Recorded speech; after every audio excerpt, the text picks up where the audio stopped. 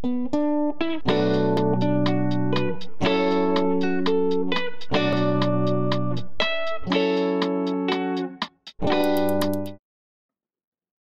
begin module 5, which is going to deal with protein ligand interactions in this course of fundamentals of protein chemistry. In the 5 lectures that we will have in this module, we will speak of the types of protein ligand interactions, the kinetics and thermodynamics, some experimental aspects, theoretical aspects, and then a discussion class where we will be looking at specific problems relating to this.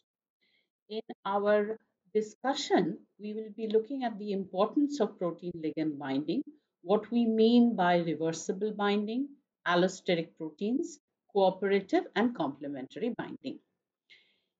In the specific binding sites that are present in proteins, we will be revisiting this topic when we study enzyme substrate complexes as well, which is a very important part of protein ligand binding. In the binding of ligands to a macromolecule, our lectures will cover the general description of ligand binding, the essentials, the thermodynamics, and the binding constants, the dissociation constants that are important in determining the strength of the protein ligand binding, the equilibrium binding in terms of the stoichiometry that occurs in protein ligand binding, the equilibrium binding and dissociation constants. This will be followed by complex equilibrium binding, where we will be looking at specific known plots, such as the scattered plot, that give us an indication of the number of binding sites in a molecule, followed by other protein ligand binding models and models for cooperative binding. When we look at binding of ligands to a macromolecule, the important quote, which was given by Linus Pauling at the 25th anniversary of the Institute of Molecular Biology at the University of Oregon, he mentions the secret of life is molecular recognition and the ability of one molecule to recognize another through weak bonding interactions. This is exactly what occurs in protein ligand binding. When we look at protein ligand binding, we have a ligand, which is typically a small molecule that binds to the protein in a non-covalent manner.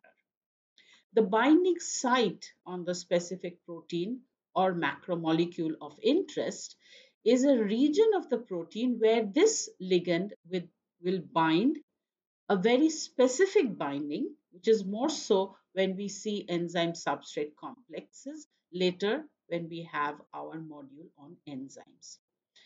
This will depend upon the steric complementarity and the geometric complementarity as well as the chemical complementarity in the active site. Proteins themselves, as we know, are dynamic molecules whose functions invariably depend upon the interactions with the other molecules.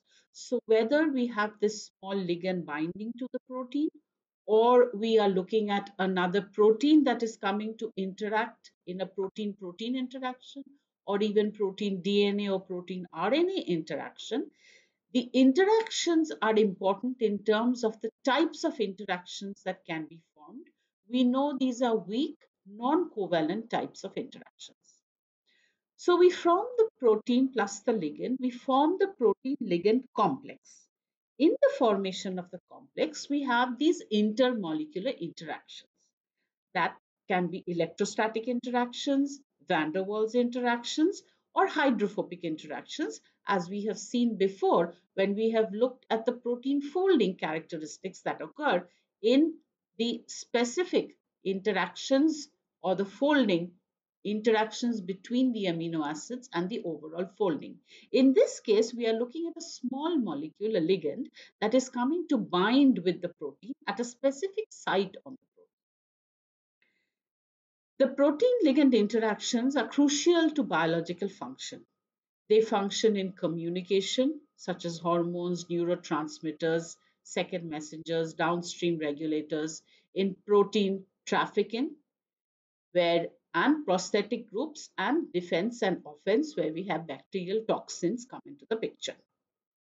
When we look at the different binding models that are possible for proteins, a common model is the lock and key model, which is common more so in enzyme substrate, but similarly that it is there in protein ligand binding models. So the enzyme substrate interactions or the enzyme substrate binding is a subset of a protein ligand binding. What we have in this case is we have a typical active site on the protein, and we have on the ligand or the small molecule a perfect match to the active site, giving us a lock and key method given by Emil Fischer long time ago in the lock and key method of ligand protein ligand binding or enzyme substrate binding. In terms of an induced fit model, when we have a specific active site, it remodels itself to accommodate the substrate. This is Koshland model, where we look at the active site residues that remodel themselves or orient themselves in such a fashion so that the substrate can be accommodated into the active site. Another case that we look at is a conformational selection where the proteins can shift spontaneously between different conformations. In this case, what we can have is we can have a specific fit, or it may so happen that we have another conformation, and as the substrate comes, there is an equilibrium between this conformation and the other conformation where the active site residues are have a different geometric pattern to them. This is followed by the appearance of the ligand, following which there is an accommodation of the ligand into the specific pocket where the ligand binding will occur. Let us look at some specific examples. In this case, we are looking at a catalysis, an enzyme substrate and cofactor binding, an extremely important aspect of protein ligand binding in general. In this case, we are looking at N-phenylalanine dehydrogenase. Once we get to our enzyme discussions, we will know what this dehydrogenase means. This is the enzyme that is given in the blue ribbon here. We recognize from the structure that these are the strands that form the beta sheet, and these are the helices that are there in the protein, and these connectors are the random coils or the specific turns or linkers that link the secondary structural elements together. Here we see that there is a cofactor, which is NADH, that is colored in orange. In this case, the substrate that is colored by the atom type, which is N-phenylalanine, is present at the active site. And we have both the substrate and the cofactor bound to this specific enzyme. This binding will occur through non-covalent interactions, particularly for enzyme substrate complexes, because for the reaction to occur in the product formation, as we will see later on, we do not want the enzyme to bind to the substrate too strongly, because then it will not release the substrate or will not release the product formed if the binding is too tight. However, we will see for the design of inhibitors, we would like a strong binding to occur. So an enzyme activator inhibitor in this case will also be looking at allosteric regulators, where what we mean by this is a binding to a site that is not the active site of the protein. Now, this has important implications in a regulation of the active site. The active site residues may not bind to the activator or inhibitor. So it would be another site on the protein or the enzyme that would bind to this regulator that would in turn affect the functionality of the enzyme in terms of its binding to the substrate. In this particular figure, we see fructose 1,6 bisphosphatase with 2,5-anhydro-D-glucitol 1,6 bisphosphate marked with AHG here, and which is a substrate analog, and AMP, which is an allosteric inhibitor. If this is a substrate analog, this means that this is binding to the active site, but it is not the substrate. It is an analog of the substrate. And this AMP is an allosteric inhibitor binding to a site other than the active site, but it is going to affect the binding of the substrate. So the allosteric ligand occupies a distinct binding site that is distant from the catalytic site. We look at transporters, channel transporters or ions or molecules. Here we have a ATP binding site, a specific substrate binding site on this molecule. And this is what we will look at later on in one of our lectures, where we will look at a specific substrate binding site, an ATP binding site, where we again see that the ATP binding site is remote from the substrate binding site. So the key aspects in protein ligand binding are the affinity, how strong is the binding, and its specificity, how specific is the binding. In the affinity, there are different types of complexes that may be formed, and it is important to understand how the binding energy may be measured and calculated. So we need to understand the thermodynamics of the specific binding. For the specificity, there are specific models, determinants, and promiscuity, where we can design analogs that, if we know a particular function of the protein, knowing, say for an enzyme, we know the specific substrate, we can prepare substrate analogs that would then bind to the active site, acting as inhibitors. Now, this transient nature of protein ligand interactions is critical to life because it allows an organism to respond rapidly and reversibly to changing environment and metabolic circumstances. So what we are looking at is, we look at reversible binding of a protein to a ligand, because we would want our protein to function, to be available for another ligand to bind to it. We look at allosteric binding, where we have the small molecule bind to a site other than the active site of the protein. A cooperative binding of a protein to a ligand, and a complementary binding of a protein to a ligand. So in all these types of binding, we look at a transient nature that occurs due to the non-covalent nature of the binding that is observed. In reversible protein ligand binding, our receptor, that could be the protein, could be an enzyme, or any other macromolecule, say for example DNA, we have a small ligand, relatively small molecule, that could be an ion in ion transport, could be a small molecule, could be a substrate where we have enzymes as our receptors, or could be a cofactor. Now, this reversibility is important so that we have our enzyme or our protein or our other macromolecule available to other ions or small molecules or substrates or cofactors, so that we have a continuous biochemical process that occurs.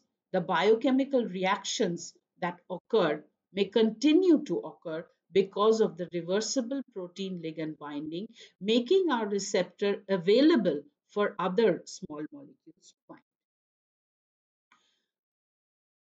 The most common example of reversible binding of a protein to a ligand is the binding of oxygen to hemoglobin.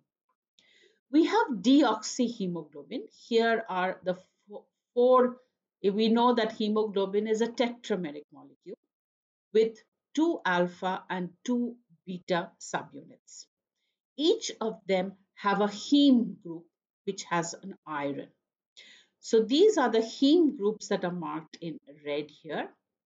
And here we have deoxyhemoglobin that does not have oxygen bound to it. Now we have a specific, IHP binding site. We will look at this later on when we look at the binding of hemoglobin. But when we are looking at the binding of dioxygen to hemoglobin, we'll see that this occupies a site present here, and the oxygen binds to a site that is near the iron atom of the heme moiety. Myoglobin, which is a monomeric protein, on the other hand, has a single binding site for the oxygen. Here we see the heme for the myoglobin, and this is the iron atom. Another example here is where we have triose phosphate isomerase, where we have a complex with the glycerol phosphate. So there is the active site, and we have the cleft where we have the molecules bound. In specific cases like this, we have active site residues that are involved in the recognition. As we will look at specific enzyme mechanisms, we will see that there are specific sites that recognize specific moieties on the substrate molecule, be it a sugar molecule or a base or a phosphate. In this case, it could be the phosphate which is recognized by the active site in the binding of this compound. When we are looking at a complex of a protein with even drugs, the idea here is that we are looking at the H in this particular diagram here. We are looking at the HIV protease complex with ST146, which is a drug. The idea is looking at the open and closed format and seeing how the binding of the drug is going to affect this conformational change that is essential for the activity. This is protein ligand binding. We can also look at DNA binding, where we have DNA binding proteins that often fit into the major groove of the double helix, as we can see here, where we know that in the study of the nucleic acids, where we know that we have a sugar phosphate backbone and these are the bases. A study of the nucleic acid structure tells us that this is highly negatively charged because of the phosphate groups. And we have these bound proteins to the major grooves of the double helix, giving us again a protein ligand binding format where our ligand in this case is the DNA.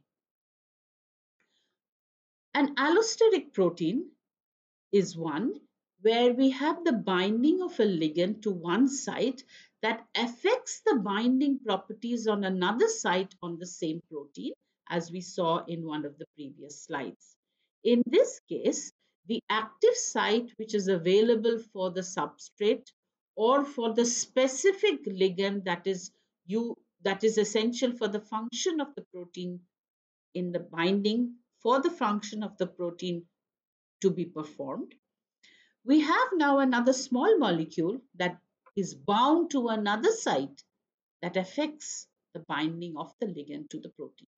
So the term allosteric derives from the Greek allos, that is other, and stereos, that is another solid or shape. So it is another area in which we have a binding of another small molecule that is going to affect the binding of the original substrate or ligand or the common substrate or ligand to the protein. One such example is 2,3-bisphosphoglycerate. This is a molecule that greatly reduces the affinity of hemoglobin for oxygen. There is an inverse relationship between the binding of oxygen and the binding of BPG, as this is called. This is the structure of 2,3-bis phosphoglycerate. And it is interesting to note that the presence of this molecule reduces the affinity of hemoglobin for oxygen.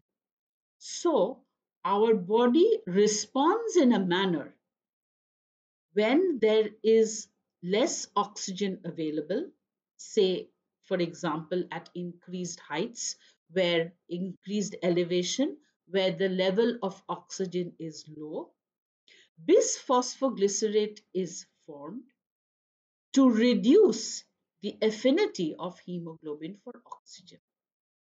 If we look at the structure of where the bisphosphoglycerate binds, it is different from where oxygen binds.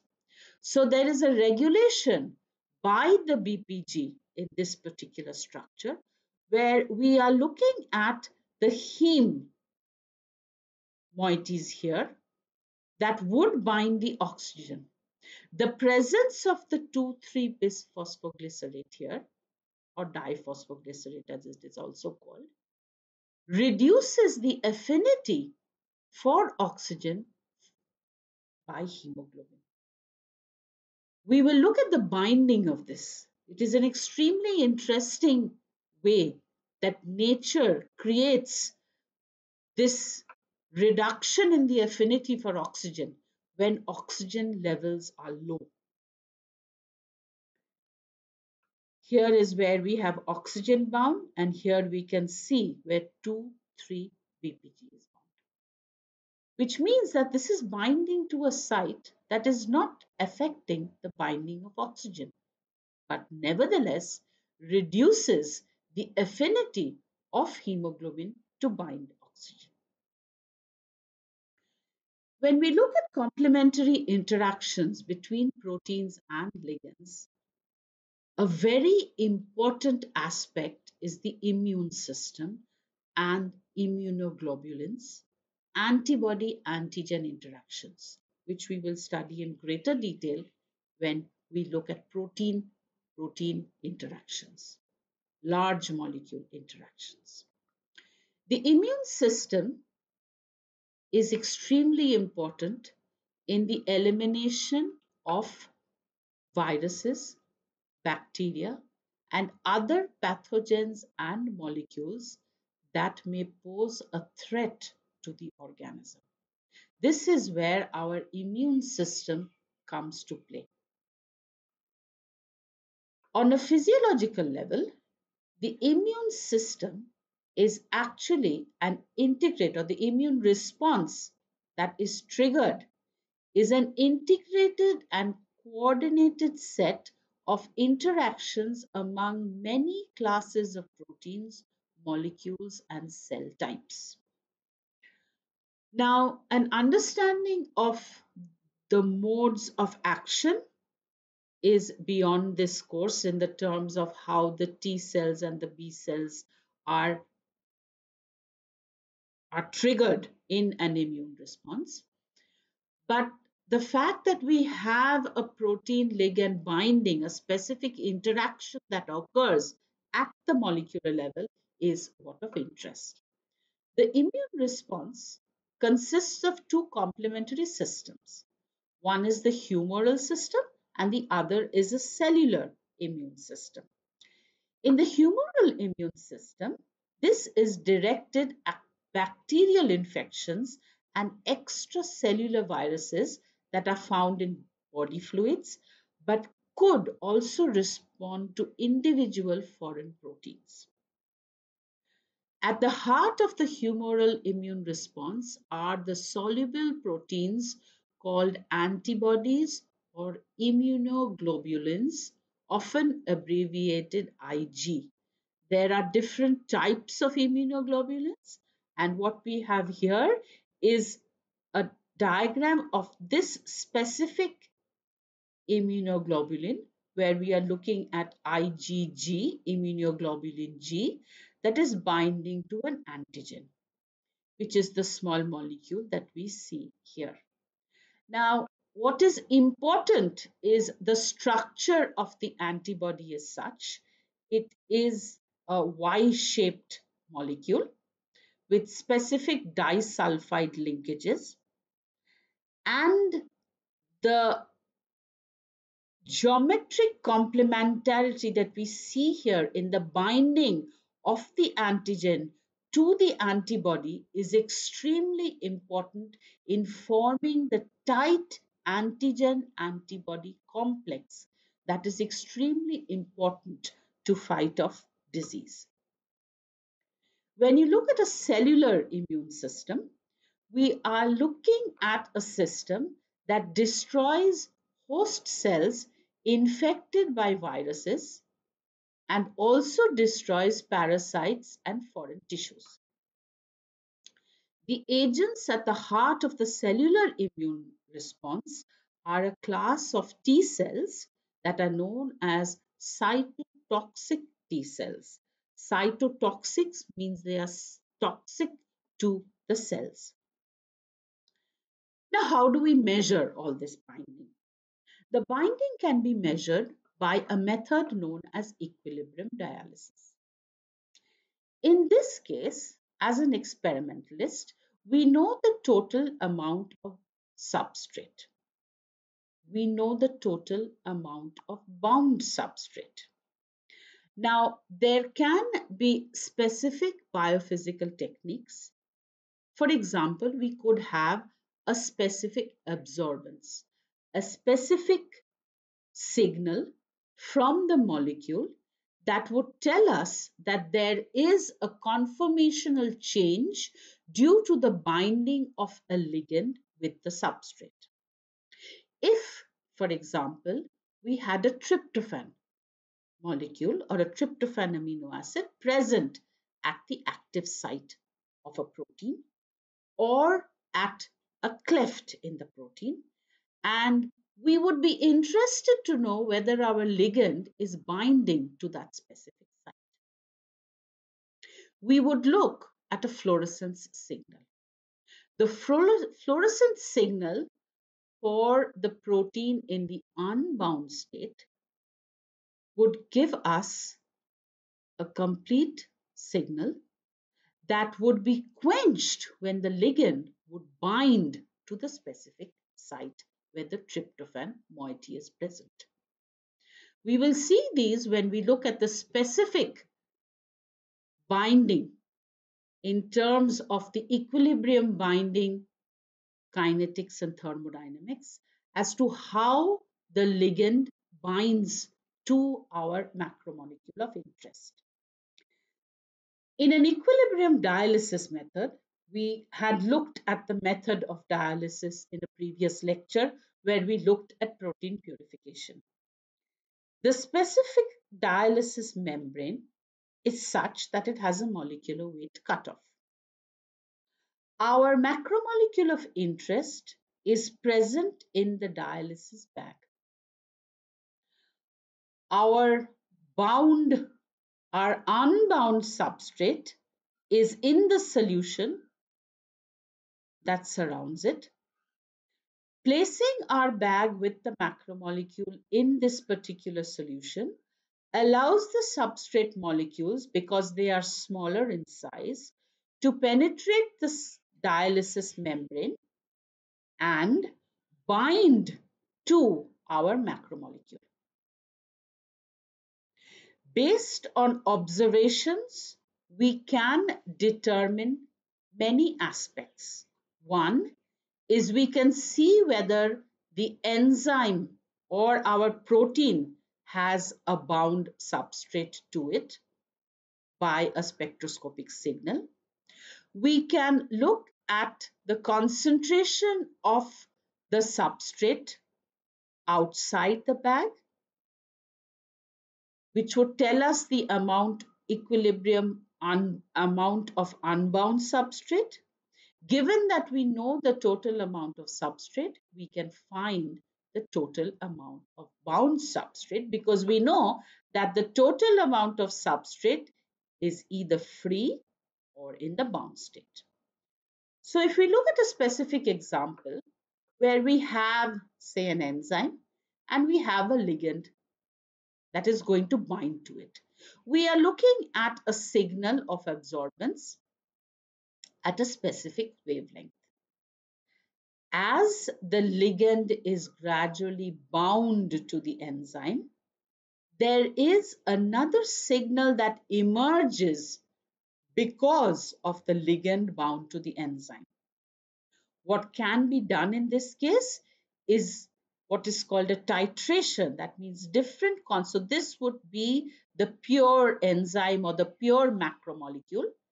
As we add the ligand, we have a reduction in the intensity at this particular wavelength, and we have an intensity of the enzyme ligand complex emerge and increase as the ligand is bound to the enzyme. So this can be monitored. So we can monitor the titration of the enzyme with the ligand at a suitable wavelength where the absorbance change is large.